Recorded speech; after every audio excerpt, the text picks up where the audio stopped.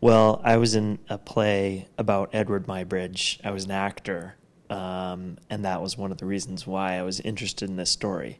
The play was by this company, Electric Company Theater, and I was one of the camera assistants in it, and I was fascinated by this very strange character, and I realized that no one had told a story about him, so that's what drew me to him. I will create the world's first encyclopedia of motion. Excuse me, who are you? You see things other people don't. I think this is someone who's misunderstood. I think this is someone who people don't know about, that he really did something amazing, and I think that people should know about him.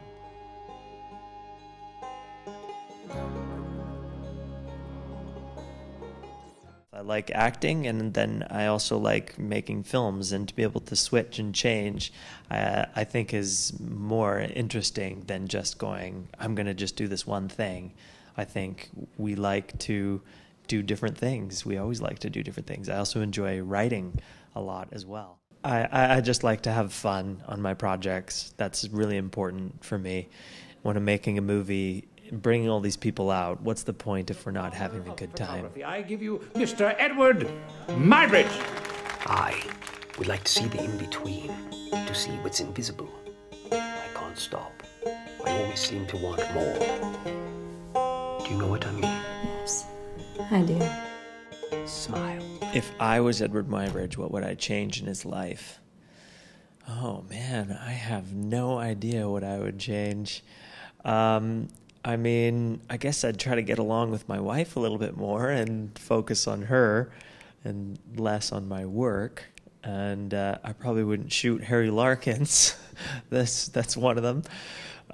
I did feel like Edward Muybridge, which I mentioned last night, being on set, because I was inside the camera shed directing it and having animals and nude people, and I imagine that's what Edward had when he was doing those motion studies.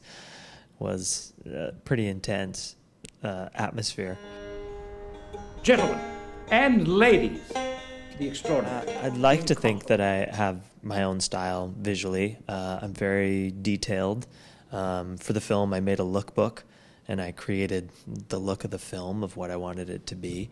And I think with my 2 shorts in this film, you can start to see that there's very visually rich kind of worlds that I like to live in.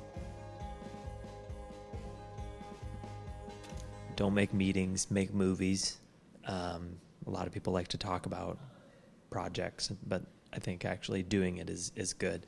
But really work on making it the best that you can do. So if you are going to go and do it, really go for it and make it the best that you can make it.